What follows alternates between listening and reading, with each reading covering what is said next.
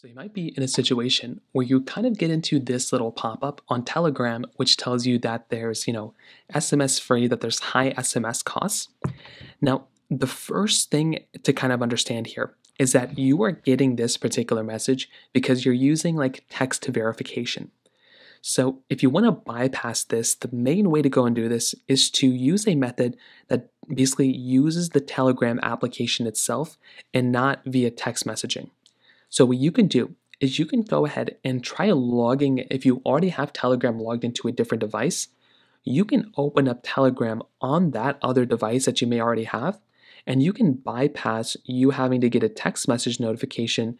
Instead, you can actually just go through and essentially, you can, kind of basically use that other Telegram device to, authenticate yourself here. So you can kind of do that. That's kind of what I'd recommend doing here for the most part. If you authenticate via a different application, the little code will appear in that other Telegram app, and you can do it that way. Now, if that's not working, if you're able to go through and essentially, log into Telegram and change your two-factor authentication, you might be able to change it via, instead of going through a text message, you can change it to an email. That could be another thing I'd recommend kind of thinking about too, because that might end up fixing the problem as well. So those are kind of the main ways to go ahead and do it. If you have any other thoughts or questions, please let me know in the comment section below. Hit the like button, that would mean so much, but definitely hit that subscribe button. More importantly than everything else, I love every single one of you guys.